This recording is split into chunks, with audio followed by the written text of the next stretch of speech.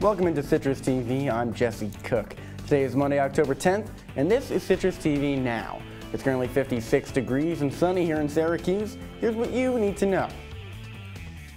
The information security team is recruiting students to join the Cyberstart launch party. Cyberstart is an online game where students can learn more about the cybersecurity profession. The event will take place in Falk Room 100 on Friday, October 14th from 2:30 to 4:30. And the ITS team will provide free pizza for all attendees. To RSVP, visit the Syracuse website. SU professor Shikha Nanjia at the College of Engineering and Computer Science has been awarded 2 national grants.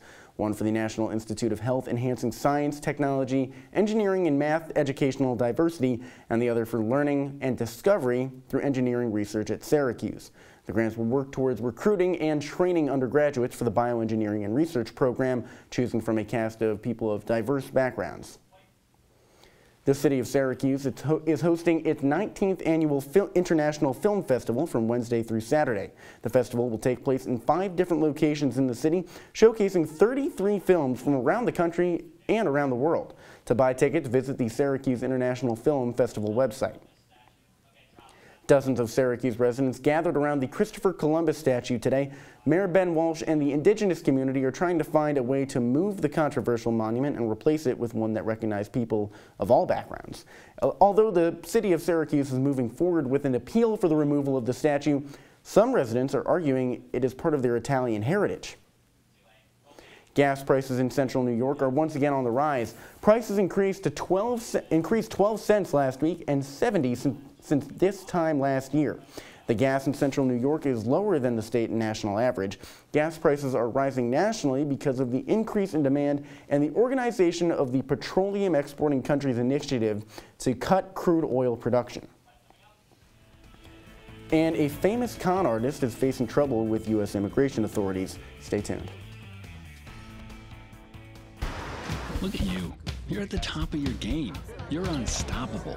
Nothing can throw you off track. Wait, is that your car? Uh-oh. Yeah, I saw that coming. That will throw you off track. You're looking at around 10 grand in fines, legal fees, and increased insurance rates. Let's try this again. Smart move. Because buzz driving is drunk driving. Welcome back to Citrus TV Now. Famous con artist Anna Sorokin is facing deportation from the U.S. after being released from prison on Friday. Immigration authorities are arguing that she has overstayed her visa and must return to her home country of Germany. The convicted con artist is currently under house arrest and equipped with an ankle monitor while deportation battles are being sorted. And in Eastern Europe, a wave of missile strikes hit Ukraine today. One of the many strikes across the nation hit the city center of Kiev. Nationwide, at least 11 people were killed and 89 injured.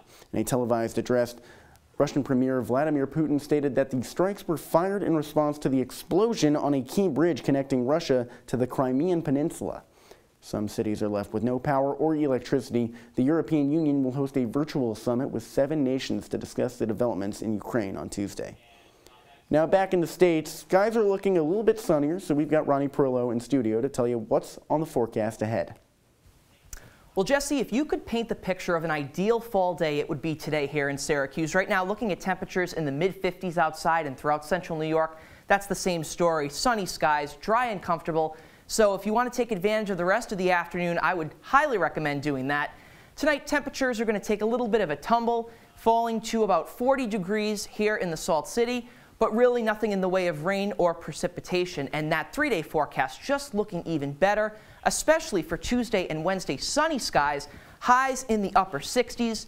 Just a beautiful day to get outside, apple picking, pumpkin picking, really whatever you want to do and make it this season. There's so much to do here in the fall, I feel like, and people really ought to step outside and take advantage of it. Ron, you gonna throw a frisbee or something like that? Absolutely. Frolic in the grass. Well, besides apple picking, coming up on News Live at 6, Tegan Brown is going live for Indigenous Peoples Day. And that's all the time we have for you today on Citrus TV Now. For more of the latest, follow us at Citrus TV News on Twitter or check out our website at citrustv.com. I'm Jesse Cook, that's Ronnie Perillo. If you're not too busy apple picking or throwing a frisbee, have a great evening, Syracuse.